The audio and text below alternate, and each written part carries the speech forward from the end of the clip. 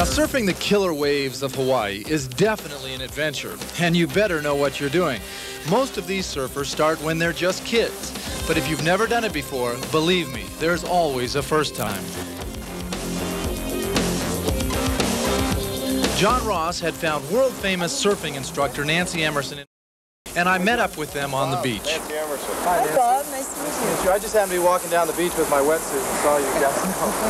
You know, I'm really looking forward to this, Nancy, because we send John all over the world in search of adventures. And if he came to Hawaii to learn how to surf, I know he found the very best instructor. Thank you.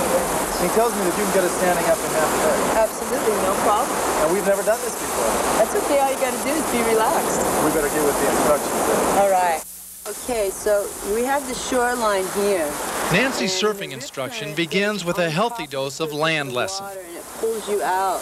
The main thing you want to do is always relax, number one. Safety, reading the ocean, and surfboard orientation are all covered on the beach before you even touch water. Now we're going to talk about the boards. The top part of the board that you lie on is called the deck. The front end is the nose, the back end is the tail, and the sides are called the rails. This is the surf leash, and the surf leash is so when you fall off your board, you don't have to swim. It saves you a lot of energy.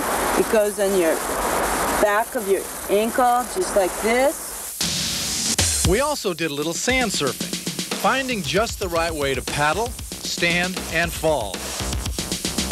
All right, enough practice. Let's hang 10. All right. Let's go surfing, dude.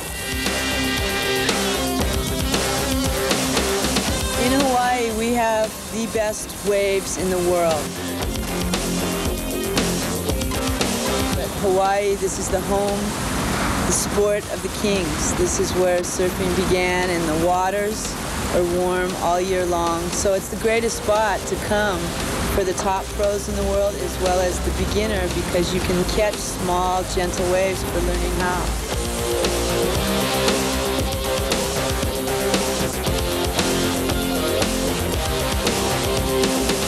The main thing is your body's relaxed and you have, you know, the desire, and you can be up and riding.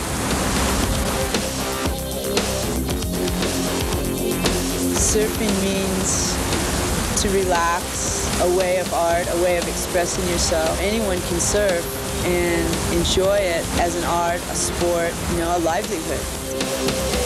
Well, thanks to Nancy, we both looked pretty good. What do you say, John? Are we ready for the bonsai pipeline?